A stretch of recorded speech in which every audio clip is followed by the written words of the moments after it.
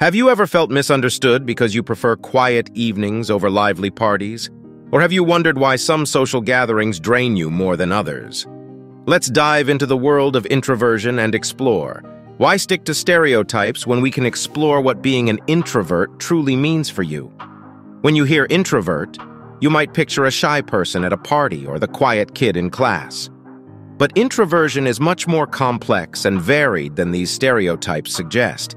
Did you know that there are actually several types of introverts? That's right. Introversion is a spectrum, encompassing a range of personalities, each with its unique traits and preferences.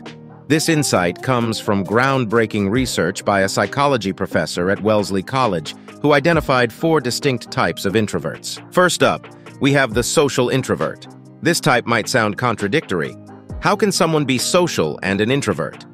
Well, social introverts enjoy spending time with people, but prefer small groups and intimate settings. They aren't shy. Instead, they simply feel drained if social interactions last too long. Social introverts value deep connections with a few close friends, and in those circles, they might even come off as extroverts. Next, meet the thinking introvert. This type is the daydreamer, often getting lost in their own thoughts and ideas. Thinking introverts might not seek out social interactions simply because their inner world is so vivid and consuming. They are highly introspective, which makes them more in tune with their feelings, but can also make them seem aloof or detached to others. The third type is the anxious introvert. These individuals often feel uneasy in social situations, not just during but also long after them, replaying conversations and actions in their mind, wondering what they could have done differently.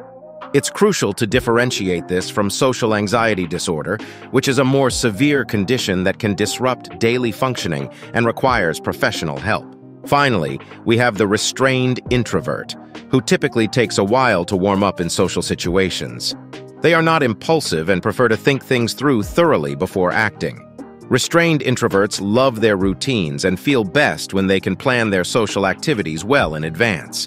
If none of these types seem to fit, you might be an ambivert, someone who exhibits qualities of both introverts and extroverts, depending on the context.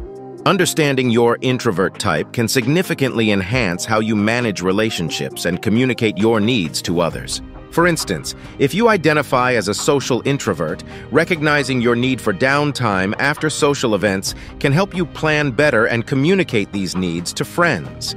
Similarly, if you're a thinking introvert, you might explain your tendency to reflect deeply before responding, helping others understand your interaction style. This awareness can lead to more fulfilling and understanding relationships. So, do any of these types sound like you? Or perhaps you recognize these traits in someone you know? Understanding these distinctions can help us all appreciate the unique ways people recharge and interact with the world. If you found this exploration into the types of introverts insightful, share it with someone who might also benefit from this understanding. Don't forget to like and subscribe for more content that helps you navigate the fascinating complexities of dating, relationships, and personal growth. Thanks for watching, and I look forward to seeing you in our next video, where we'll explore practical tips for each type of introvert to maximize their personal and social potential.